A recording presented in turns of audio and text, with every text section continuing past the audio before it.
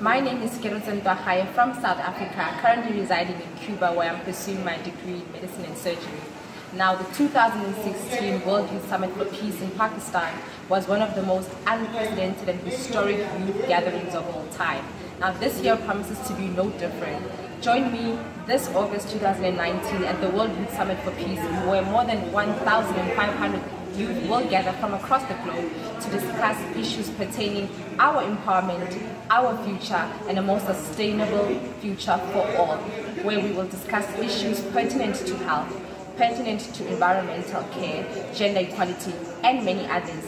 This very forum and summit will be joined by 80 global leaders at the forefront of these movements and these developments. So do follow the link below and register to see me this August at the World Youth Summit for Peace. And remember, Franklin Roosevelt once wrote, we cannot always build our future for the youth, but we can build our youth for the future. So let's meet, let's connect, and let's grow together for a more sustainably developed world. See you there.